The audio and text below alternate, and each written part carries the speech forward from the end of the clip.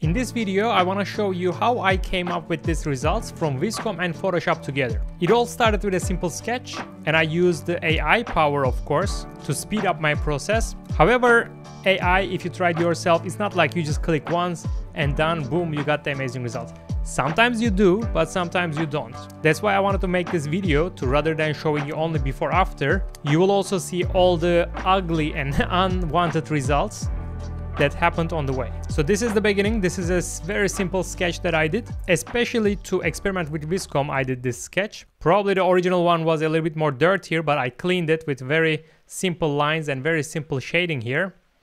And I got the rims from another Vizcom file that I did before. So this way I have the perfect circle wheels and very simple sketch. I know the sketch itself doesn't look appealing at the moment, and it doesn't matter because the goal is not to share this or show it as a design proposal. It's only a simple, clean beginning. Because when you put a dirty sketch, sometimes it gets more chaotic results because every line you put here on Vizcom AI, it considers as a data, so you need to be careful there. But the best thing is experimenting. So clean your sketch and also try with the dirty one. You might get different results. So at the beginning, here I will show you first on my layers panel here. By the way, it's not like a beginner's tutorial. If you're a beginner to AI or Photoshop, if you don't know them, if you're not confident, you can learn both from my courses for Photoshop course for car design and AI for car design courses at bertkaplan.com. Because we might go a little bit faster here, I will not show you how to use exactly the Vizcom because I did also tons of videos before about it. So here on the layers, I'm gonna show you the ones that I selected. This one was done with the exterior V2 style. And I was like, okay, it's not bad, let's keep it. And then this one was done with the Vizcom General V2. Honestly, it's not bad at all. Like, I like this spoiler area and overall the reflections of the car. A little bit too bulky on the front. Another one was probably the refined version of this sketch, this result. And then I used, again, the exterior V2 and I got this result.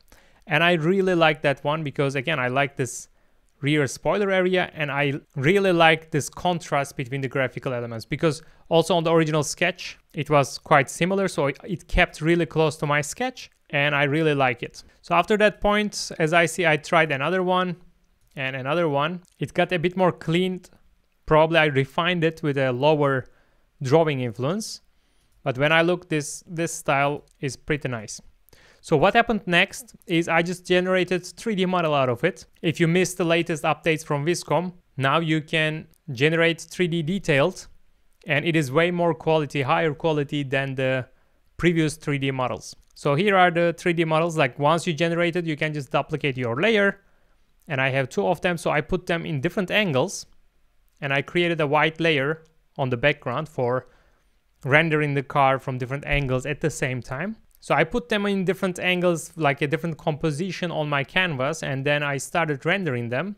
And I guess this was the first result, like from three different angles, the same car, the original one, the side view is here. I didn't re-render it in this case, but based on the 3D model of this side view, we got the rear quarter and the front quarters. So it was nice until here. And if you watched my previous video about Vizcom, you saw that I showed until this moment. What happened next is I re-rendered this one to see different results. I guess this was rendered with the Vizcom General V2 and also refined it further. Like quite similar results anyway. That's like the black and white car with the strong contrast. I like it. But what I wanted to experiment after that was using a reference image to get more metallic and different vibes for the overall image. At the end, I was experimenting. So I used some reference images and this was one of the results that I was like, okay, interesting colors, but that's not what I want. And the point is, most of the time, AI doesn't give you the exact image you have in your mind, even if you have an image in your mind. So it's important to be open-minded while using AI. But when I reached to this one, I quite liked it. It was not perfect, but when I reached here, I was like, okay, here I see some really nice potential.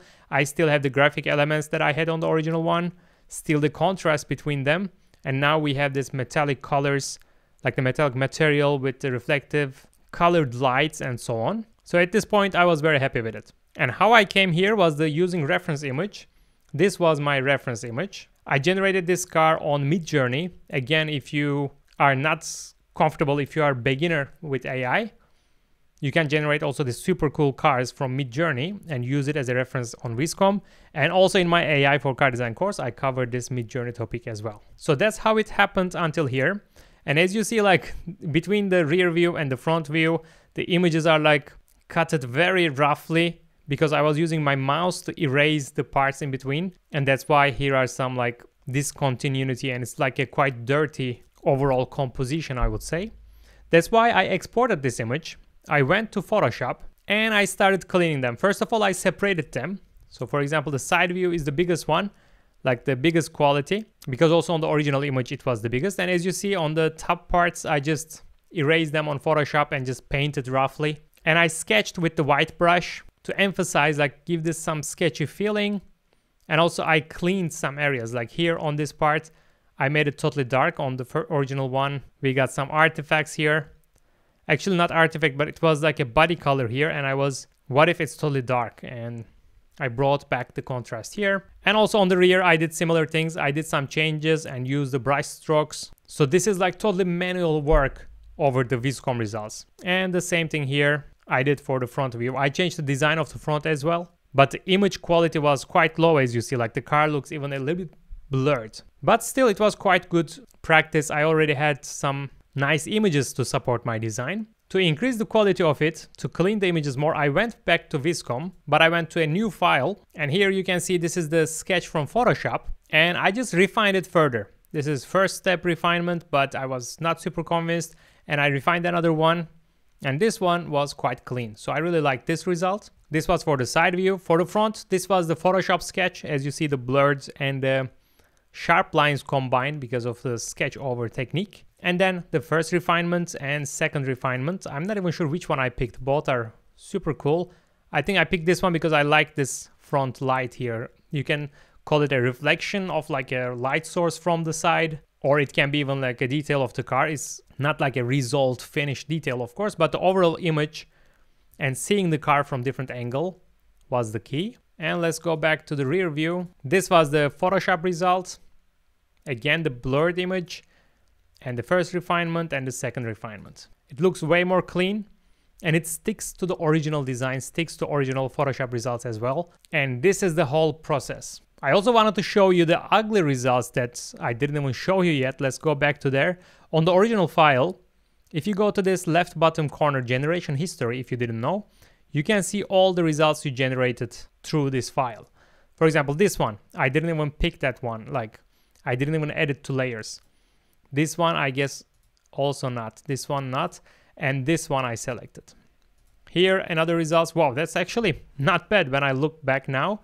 This only the white, like only white part is on the side and the rest is, it's actually not bad, seriously. I can use it for another project or something. Here are some other results. They're not bad though, but we will see also some uglier ones. Again, we see some more results, even like a subtle changes in between. Here is the ones that I liked. Let's go forward. All right, these are the weird ones because of the way you use the reference image. Now you have style and the material options on the reference image, and you can definitely experiment with both of them. Here are some refinements over them.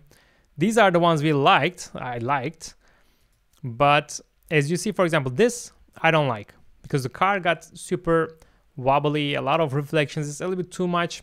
I'm not sure about it. This one is probably the one we picked. It's the nice one. But this one, again, too many things happening. I'm looking especially on the side of the car. Too many reflections. A little bit too chaotic. This one is also not bad. And then here are some other results. I think on this one, for example, I decreased the drawing influence and re-render over it.